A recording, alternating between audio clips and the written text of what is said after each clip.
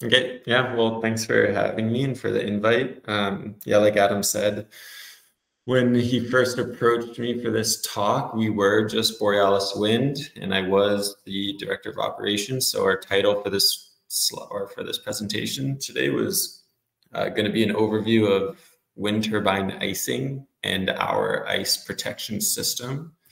But like he said, we were recently acquired by Fabric-Air. So Fabric-Air is an international fabric duct supplier, and they're critical for the success of our product. And we're very happy to join their team recently. So I'm transitioning from Director of Operations over to Director of Technology, but the title of today's presentation hasn't changed. So we're still going to be talking just about wind turbine icing and ice protection systems. But first, just a little bit of background about wind power around the world. So on the left here, we see the total installed capacity around the world, and on the right, the installed capacity in Europe and North America. So back in 2002, there was less than 0.25% of the energy produced in North America was from wind.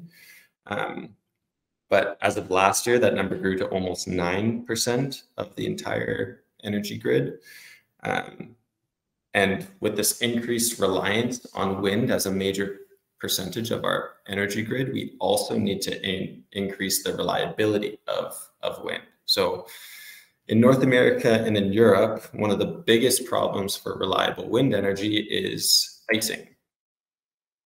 So this map here, we did in collaboration with VTT, which is a university in the Scandinavian countries. It maps the severity of icing across the world. So in red, we have very severe icing. In yellow, there's moderate icing. And in green, it's rare to see icing. But if anyone has been keeping up with the news, they've probably heard in Texas, which is square in our green zone here, experienced some very significant icing events, which shut down their entire grid for days at a time and resulted even in multiple deaths. So it's a problem everywhere around the world. And right now there's over 47,000 turbines in North America and in Europe that have the potential to be retrofitted with our ice protection system. Plus, we're experiencing about a 12% growth of new wind turbines being installed every year. But what is the problem of wind turbine? Like or wind turbine icing, we've been able to quantify it. And the part that everyone typically sees and cares about is the revenue loss or the production loss. But that's just the tip of the iceberg. We're able to pretty easily quantify that at about $35,000 a year of revenue loss if there's 1 week of icing.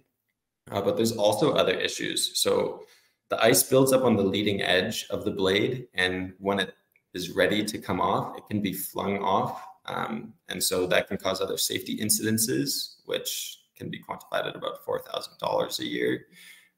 When it gets flung off, it can also hit machinery. So you have to replace or repair that machinery, which can also lead to about $3,000 a year in damages. The increased ice on those blades also introduces vibrations and mass imbalances, which decreases the lifespan of the major components of these wind turbines. So those major components need to be swapped out maybe once every 10 years. So that's amortized down to about a $5,000 a year cost. And then not even just the damage that's occurring on site, but also when you can't supply the government with the energy that you told them that you were going to supply them with, they also fine you. So we can get up to about $3,000 a year in fines if you aren't supplying the energy that you said you were going to cost. So what are the solutions out there? There's really two solutions. There are retrofit solutions, or there's solutions that are installed by the original equipment manufacturers, so the OEMs. The retrofit market is the one that we are specifically targeting because right now the available retrofits out there on the market are either way too expensive for the payback, or they're just ineffective. So there's really two types of existing solutions in the retrofit market. One are the external and embedded heating mats.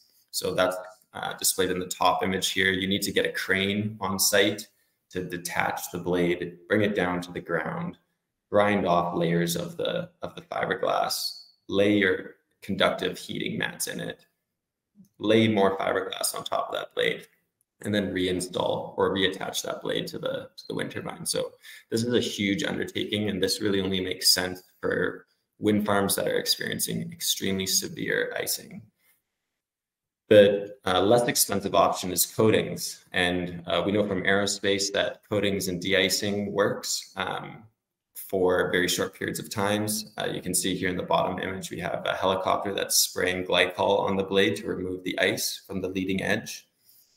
So it's working, but again, the helicopter is extremely expensive to deploy, and this only works for a short period of time. There's also evidence out there that's starting to point towards pitting, which makes the coatings even less effective than just the bare blade surface after multiple years of exposure to environmental conditions. That leads us with the O&M market as well. So historically, O&Ms have not focused on this problem. They've had little incentive to do so. And therefore, there's very few ready-made solutions that exist today. And in most cases, if they exist, they only exist in niche markets. For example, they'll only sell in Europe. So that's where Borealis came in. We wanted to create a simple and effective solution. So we have an internal heating system that consists of a blower, a heater, and the critical fabric duct.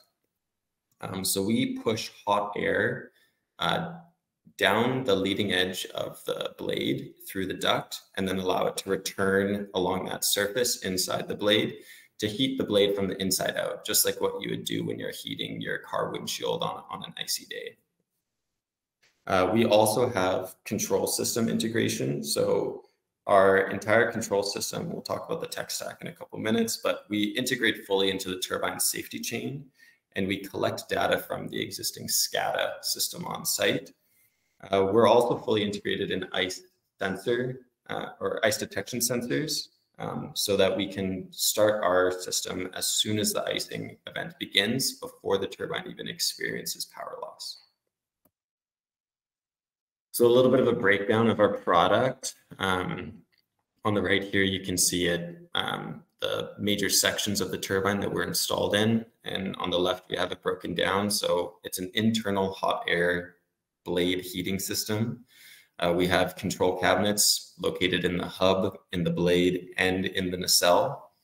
We're component certified, and we have over 5 years of in-field product success. So we've generated a lot of IP around this product, being on the cutting edge of the industry.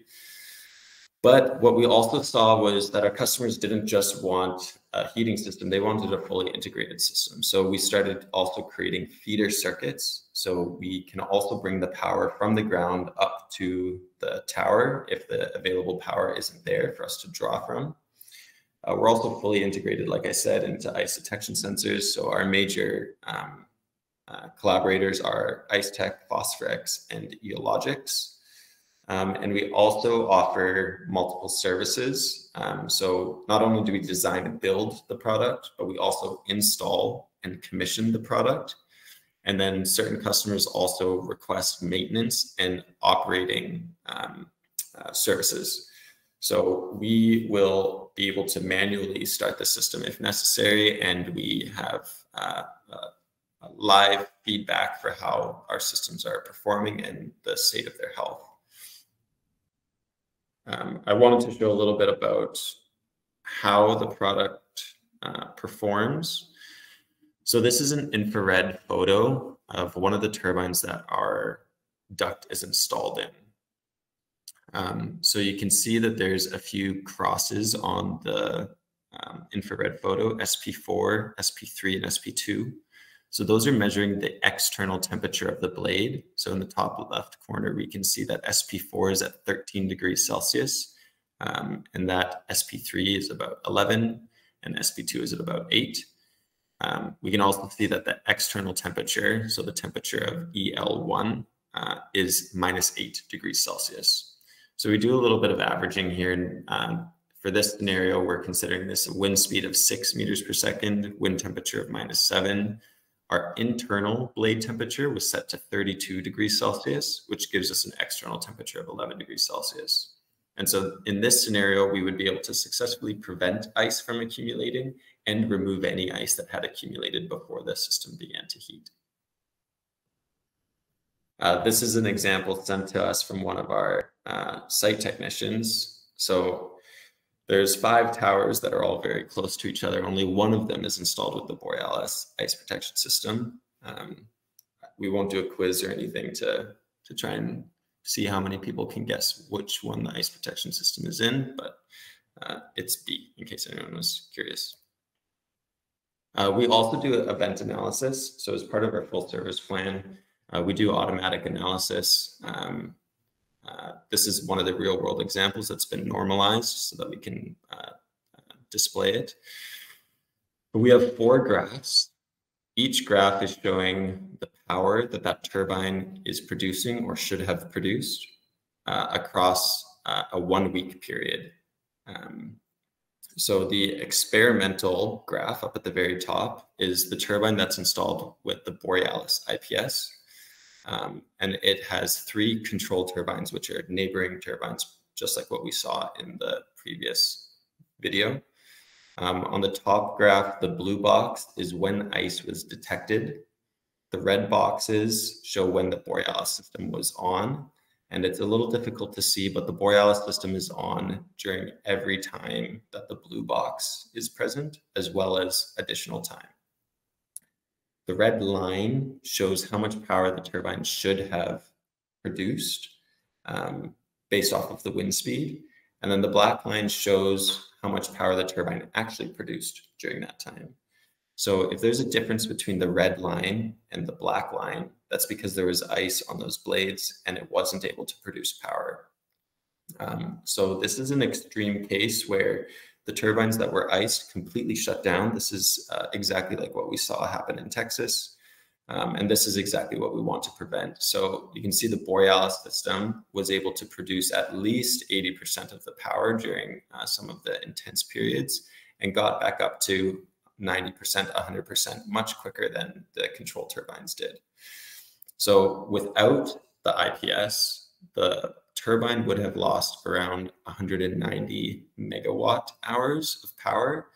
And at about $70 a megawatt hour, that comes out to about $14,000 of revenue lost.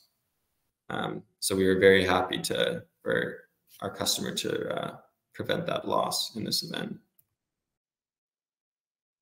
Now, really quickly, just one slide here about our tech stack. So unfortunately, I'm not at liberty to dive too much into exactly what our tech stack is, but from our highest level point of view, we have a PLC, which we install inside each tower. We have 3 PLC couplers, which are dummy controllers installed each blade. The PLC is responsible for modulating the heat and the temperature inside the blades. The dummy controllers are essentially just there to receive sensor inputs and to control our electrical actuators. So how much power is being supplied to each component.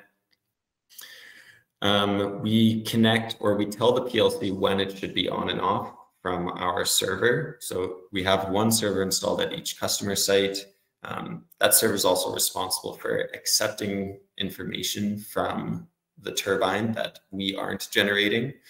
And it's also responsible for displaying a user interface for the on-site technicians so that they can check in on the Borealis system and manually activate it if they need to.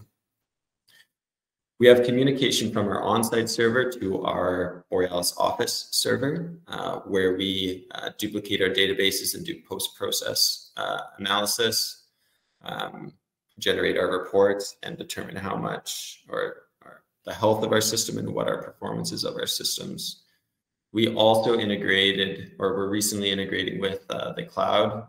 We want to create a dashboard for all of that information for all of our databases and to create backups. We also have like automatic notifications of the health of our systems so that the people who are monitoring these systems don't have to actively monitor it. They can passively monitor and step in when an error notification pops up. So yeah, like I said on the right here, we have PLCs. Specifically, the logic in the PLC has two purposes. One is for temperature control. We're using BIBO stability and PID control for that, and some custom error handling. We work primarily with Omron and Phoenix Contact PLCs. Communication from our sensors, like I said, is either analog or digital. Communication across our PLCs and PLC couplers is Ethernet IP. Communication from the SCADA system, from the customer SCADA system to our servers over Modbus, and we transfer everything between our servers over FTP. Our servers are always Microsoft. Our SCADA and user interface that we use right now is Indusoft, but we're looking to switch that over to microservices. Our databases right now are MySQL, but like I said, we're integrating into the cloud, so we're moving to Azure SQL, and the majority of the services are done through Task Scheduler and executed by Python. And our dashboard that we're using right now is Grafana, and our notifications are done through Microsoft Teams. Yeah, so I hope from this presentation you're able to learn something a little bit new about wind energy, and see that we don't just have to live with the problem of icing, but that Borealis has created a simple and effective solution that will help make wind energy more reliable as we move into a more green energy grid.